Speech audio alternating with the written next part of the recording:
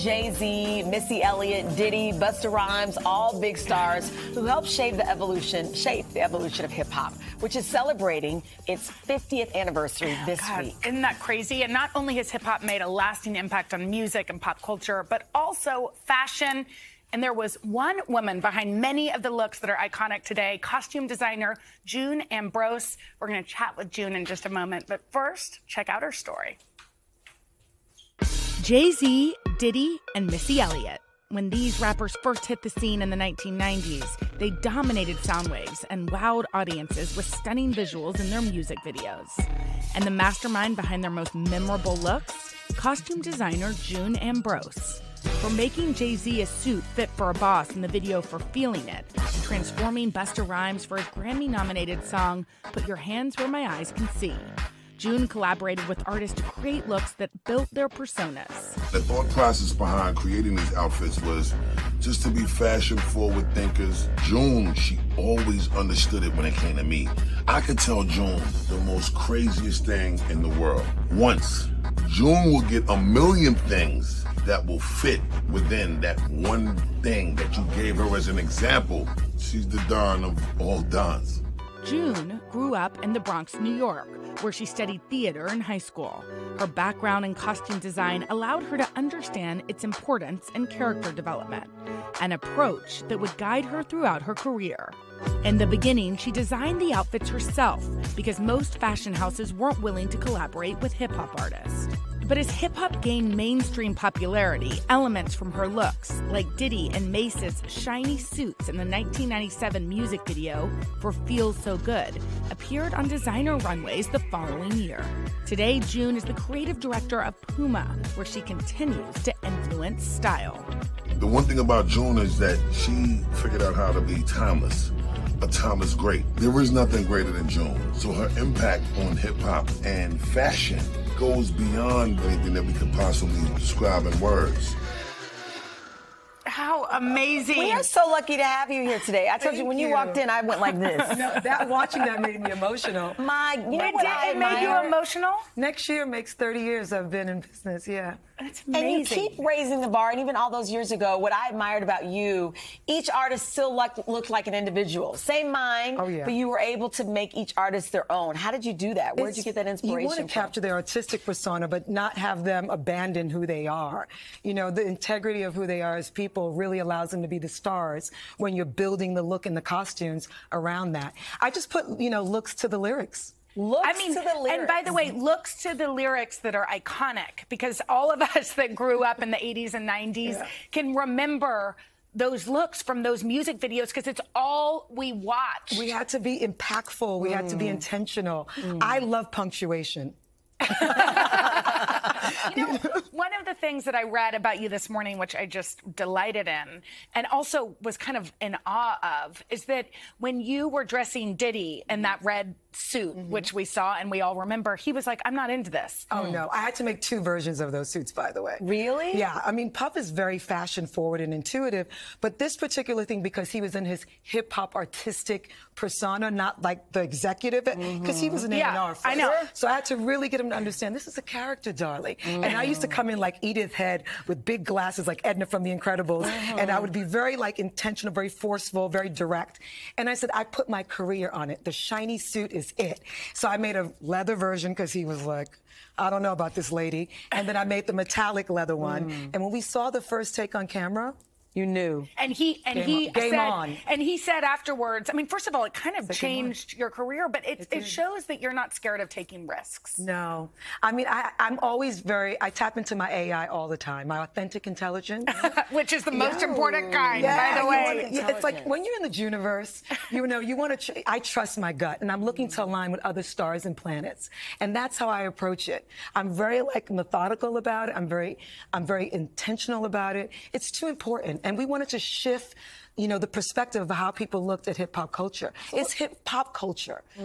Culture. So what does it feel like, or what did it feel like, and it continues, where you have this idea, you sketch it, you make it happen, and then you see it everywhere, like Jay-Z's outfit, that suit, or the, the puffy suits, or the Missy Elliot video, like people emulated it, they dress like it, you see it on the runways. What does that feel like when you know it started in here? Well, I always go into jobs knowing that it's bigger than me, and it's not about me, and it's really about capturing the audience, influencing them, and still having the sense of relatability, and that's like, when you see that happening, when you see the culture kind of gravitating to things that are very aspirational, then you know you're doing something right in life. I planted so many seeds in the 90s that I'm now seeing come to fruition.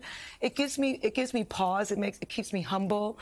It's at every turn, I'm so grateful for it. All of my celebrity muses. Do you feel like that little girl in the Bronx could have ever dreamed this? You could dream. I was so rambunctious. I was so precocious. I was so curious. And my curiosity has really gotten me to where I am now. I'm always looking to learn something new, experience something new, and really make a difference in people's lives. And that's really my intention all along the way, was to celebrate who I think we ultimately are. We're all superstars in our own right. That confidence is what I love that. I'm like, wait, hold that thought. Yeah, she's Stay not right there. there. So June is going to share the stories behind some of her most famous looks, including Beyoncé, Missy Elliott, Janet Jackson, and so much more right after this. Oh, so good. We are back with costume designer June Ambrose, who created some of the most iconic looks in hip-hop, from Jay-Z to Busta Rhymes to much, much more. So now she's going to share the stories behind some of her most memorable creations. This is a treat. I know. We feel like we're kind of living history here. I love talking shop. Let's start with Beyoncé and Jay-Z. Okay. You helped with a video. We can't say the name of the video. But remember, it was at the Louvre, and it was fab, and we all remember it. Talk about these looks. That night at the museum, I mean, it was wonderful. Beyonce's stylist was with her. I had Jay, and we were literally like just coming together, look after look. We had like 10 looks in this video. And we spent the night there, and I wanted something that was super artistic. You spent the night in the museum? Oh, yeah. We came in right as it closed, and we stayed till sunup the next morning. Is that like when they'll let the crews come in and do their thing? Exactly. I mean, I have a picture of myself in front of the Mona Lisa. Do you know how hard that is? I mean, look at like that. It's in the middle of the night. Oh, yeah, and it's such an iconic shot because Jay in his double-breasted suit that had this beautiful, rich color palette. Who knew that, it was going to be such an iconic moment, but the two of them complimenting each other, it was such a great collaboration. But when we took our shirts off and started wearing suits with no shirts, yeah, totally. That moment happened in Jamaica when we were shooting content for the tour.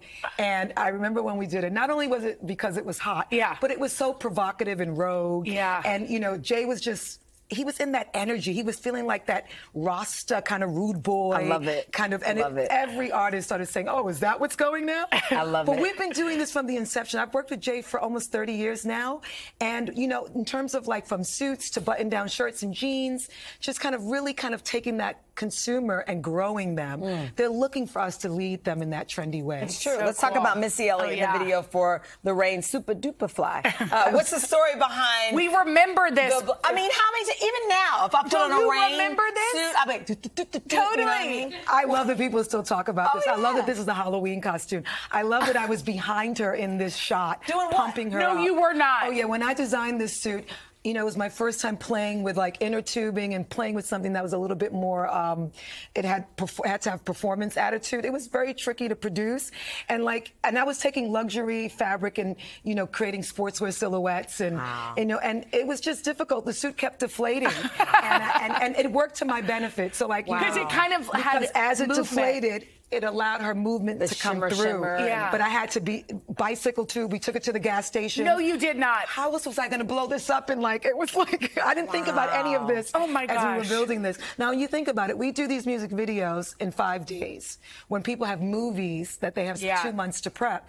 My jobs, I have the most 6 to 7 days to prep a job with big costumes and big ideas. It's not easy from inception of sketching it to putting it on the board to building it out and then having you figure out all the kinks and fittings is not a big window. Oh my gosh, it's amazing. Okay, tell us about designing all these looks for Busta Rhymes and Janet Jackson. Oh, this is one of my most favorite videos not because it was the most expensive, but this was a $4 million music video. Wow. Was it $4 million? Yeah, it was very expensive. A lot of CGI. We did all of it on blue screen. The post work was insane.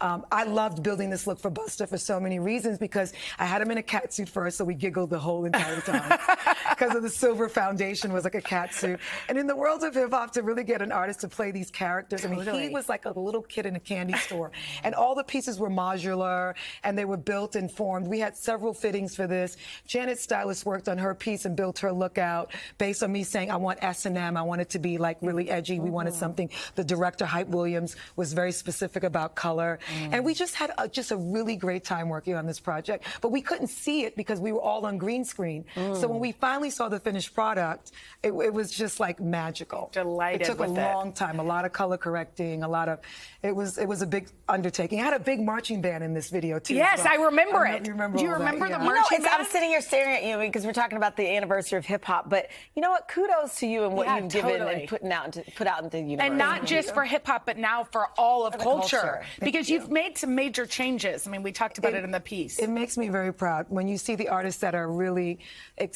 today, how they're really enjoying all of the fruit of the early artists. You know, the fact that we were able to lay that blueprint down and give them creative license to feel free creatively. It's a beautiful thing to see. The high fashion design houses are embracing hip hop culture. Finally, right? It wasn't like that in the beginning. No. It's really nice to kind of see it all, us all live in one world and one zeitgeist. So it's nice. Well, thank you for being June, you. Oh, thank you. You're iconic. Thank you. She came and sat on the couch. I'm like, can I stare at you? Let me just look at you. We're still, by the way, we've been cut, but we're trying not to go to commercial because we want to go to the commercial so we can just stare at her again. We have girl crush.